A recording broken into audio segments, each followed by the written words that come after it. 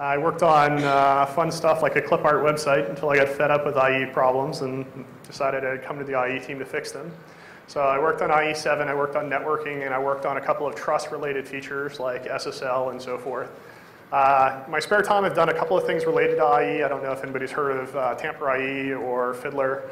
These are fairly popular add-ons for Internet Explorer, for penetration testing, and for performance, and for other tasks. As I mentioned previously, I'm a program manager for security for IE, and as a result, I get to hear all kinds of jokes about it. So now you can fill out your mythical creatures checklist and say that you have actually seen Internet Explorer Security PM in the wild. So, IE8, version 8, are we done yet? You know, there's not all that many products out there that are in their 8th version and, you know, still coming to conferences and talking about what's new and what's going on. And, you know, version 8, man, I'm tired. I don't know if you guys are tired. Are we done? And, you know, it's kind of interesting because as we were in the planning process for Internet Explorer 7, we figured, you know, we were behind. We had a lot to do. We had a lot of catch up. We did a lot of work. But, you know, we finished. We came out of IE7. We had a big plan. We did a lot of work. And as we went to plan IE8, it was kind of like, well, why is this so hard? You know, why aren't we done yet? And, you know, what's hard about browser security? And it turns out browser security is hard for a bunch of different reasons. But one of the reasons, basically, is just the simple complexity of the web browser system. The way that things plug into one another, the way that emergent behaviors arise when you put together things like extensions, arbitrary content coming off the web, all the different types of file parsers, HTML parsers, mobile code like JavaScript and extension languages. All this stuff combined together makes for an extremely complicated system where if you try and change any one thing, you're liable to break the entire system. And so complexity is one of the big challenges for the Internet Explorer team, not just for security, but also for making the functionality of the browser and the platform make sense. So looking at IE8, I actually joined the security team for IE8 roughly about a year and a half ago, just doing security instead of my old focus. And one of the big questions was, is there a shortcut? Is there something just blindingly obvious that we're missing? You know, maybe there's a way out of this problem. And so, you know, we took a look, and we took a naive look, and we said, hey, wait, we could block nearly 100% of exploits by just removing one of the components from the Internet Explorer system. You know, it'd be great, it'd be fantastic. People wouldn't worry about IE vulnerabilities anymore. Turns out it's kind of an important component in the system, and when you get rid of it, the browser's not really very interesting anymore. So that's not the simple solution. You know, unplugging the network cable, effective, but it's really never going to fly in the real world. So we take a look, okay, what else can we do? Is there something else that we can do? Some part of the system that we can shore up? Is there another part we can get rid of? Reduce attack surface? Yeah, get rid of the user. Get rid of the user, a lot of the problems, social engineering just completely goes away. And, you know, that's nice, but frankly, we not really have any users anymore, so that wouldn't be desirable. Then the last thing we could do is just redesign everything. And this is one of the things that's come to the forefront lately because there's lots of smart people that have started to look at the browser security problem and browser problems in general, and they say, I can do better. All we have to do is replace HTML, CSS, JavaScript, and get everybody to upgrade, and then we're good. You know, unplug the internet, do some upgrades, plug it all back in, and everything's better. You know, we'll put up some security, put lots of different locks, and you know, the user experience will never be the same, and you have to type a PIN anytime you go to a website, but you know, you're going to be safe. And of course, these types of things, not very common either. And so basically, if we get rid of the users, get rid of the network, or redesign everything, then we're good to go and we can go home. Well, all of these things just aren't going to fly. People won't, you know, they won't upgrade. They won't use the new version of the browser if we break everything or introduce major constraints that aren't there previously. And so we have to find a way to balance. And balance is going to be a key part of this talk because it turns out that security is easy. Balance is hard. The reason security is easy is because you can make any number of changes and dramatically reduce the attack surface of the browser, dramatically remove vulnerabilities, just make major changes. But if you do these in a way where people don't like the browser, where people don't use the browser, where the people don't upgrade the browser, then we haven't done anything at all. And Jeremiah Grossman this morning kind of set me up with this. He said that, you know, there's a conflict of browsers. Basically, they want market share. Well, Internet Explorer still has a pretty significant amount of market share. And our concern isn't about getting market share, right? We don't want to go steal Firefox's market share. What we want to steal is IE6's market share. There's a lot of people that didn't see the need to upgrade from IE6 to IE7. Why could that be? We worked really hard on it. We had tons of people working hard for years to build a browser. We released it. Many people eagerly upgraded, but for a sizable number of customers, they looked at it and said, yeah, why would they do that? And one of the primary reasons they would do that is compatibility. IE7 made some changes that impacted compatibility. Frankly, these changes were relatively minor compared to the stuff we've done in IE8. But they looked at it and they said, hey, wait, my website doesn't quite work right anymore. Maybe if I just ignore this IE7 thing will go away. Because that's what they'd gotten used to. The IE team not releasing browsers and old versions of the site work forever. Well, problem is you can only do that for so long before, basically the web collapses under its own weight. Things are outdated, things don't work properly anymore.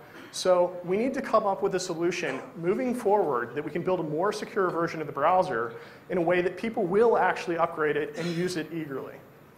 So looking back, IE7 significantly reduced the attack surface of the browser and the local machine. And so we did a good job there of protecting the machine, the classic thing that bad guys wanted. Back in the mid-90s, I was telling Jeremiah earlier, in the threat model for iframes for the first time, one of the people brought up what became clickjacking. He said, hey, you could put a button from some other site and get people to click it and they would never know. And they said, you don't even get root from that. Why would you bother? Because back in the mid-90s, it didn't matter. The websites out there didn't have interesting content. People didn't have passwords on them that were meaningful or useful for stealing money. And so it just didn't matter. Well, IE8, times are different. 2008, it's 10, 15 years. Browser's getting up there. And the attackers are getting ever more clever. There's social engineering. There's attacks against add-ons. The web application attacks are becoming alphabet soup. CSRF, clickjacking, XSS, HTTP response splitting. All of these things. There's conferences, there's talks. Hey, there's a new way to do X or Y. And all of these, generally there's something in the browser could be doing to help mitigate this. So browsers, go drop everything and do it. And of course, the other problem is that, basically there's no limit to the number of attackers. At the time we wrote this originally, the next generation of attackers is coming out of grade school. It was kind of tongue-in-cheek, and it's kind of true. We actually had some guys who were pen testing for the IE team who were, well, let's just say they weren't legally old enough to be employed without having their parents fly out with them to work for to come out with them to Microsoft during their internships. And so basically, there's lots of smart kids, and the web is still so dynamic that someone who's got unique ideas about how to combine things together can come together and put together attacks. And then the last problem, the reason that this is the most persistent problem is it turns out that crime does pay. And people are making significant money doing bad things to other users on the web. And that's an economic force that drives the innovation of the bad guys trying to attack a user. So, what's next? Well, let me just give you a quick little ramp up on IE8. So IE8, we shipped our beta 1 for developers in March. And that was basically around getting people used to the new standards compliance work that we've done, work in the JavaScript engine, and so forth. It was pretty rough around the edges, and most of the normal end users who installed it said, wow, this is pretty rough, and they uninstalled it. Beta 2 came out in August. Pretty good reception, got millions of people using it around the world. Still got some rough edges, but we're definitely moving toward the final version, the things that people will see. And so I've got a daily build on my laptop. If I do a demo later, hopefully it will be nice and robust for us. But we're going to release IE8 when it's done. And I know that that annoys a lot of people, but the reality is that we really have to come together on the final set of functionality that is the proper balance for our users. And so people come to me and they say, hey, what are you doing about clickjacking? Well, clickjacking really only sort of hit the media spotlight about a month ago. In Internet Explorer 8, we're pretty much done. And so people are saying, well, you can't ship unless you do something. And other people are saying, well, you've got all this goodness. Get it out there as soon as possible because we want to get we only want to do one migration. We want to do IE6 and we want to jump straight to IE8 right away. And so doing that balance, figuring out what the right ship date is, the right feature set, it's always very complicated. But we're close. And so Internet Explorer 8 is going to be available on Windows XP, Windows 2003, Vista, and it'll be the browser version of Internet Explorer that ships with Windows 7 when Windows 7 is released. So what's our vision? You know, we looked at a lot of problems. Vision, got to figure out which direction we want to go. The direction we want to go, IE8 is the most secure browser by default. Now in IE7, we added security feature after security feature. Protected mode, ActiveX opt-in, the extended validation certificates, international domain name lockdown. We had tons of features. Things you put on the box and put a check mark, and marketing was happy because it was really easy to talk about them. And those are security features. And we've done a few security features for Internet Explorer 8, and in the slides we'll get into what those are. The next part, though, is secure features. And this is the key thing for us as the web platform gains in power. We have to make sure that as we add new features to enable new scenarios, that we do so securely, and we actually reduce rather than increase the attack surface of the browser. Because right now, the browsers are so complicated that if you add attack surface to them, you're soon going to end up with just a completely exploitable system where you spend all of your time issuing patches. And we've got to get out of the business of you know, having one-off patches every month of, oh, just found a new vulnerability in new feature X, new feature Y. And so attack surface reduction and defense in depth have been key principles throughout the Internet Explorer 8 design. And then the last thing, as I mentioned before, is finding that proper balance. If people don't upgrade, then everything we've done for security is for naught. And so we have to make sure that we're offering them compelling features that aren't security related. 5 times faster JavaScript engine, standards compliant layout, new features like accelerators and web slices that get people excited about using the browser. So we've got to have a good balance, and security is an important part of that, but it's not the only part. This is the state of the world after IE7. This is the CVE distribution report that we looked at when we were trying to figure out, okay, well, where do we focus our security dollar investments?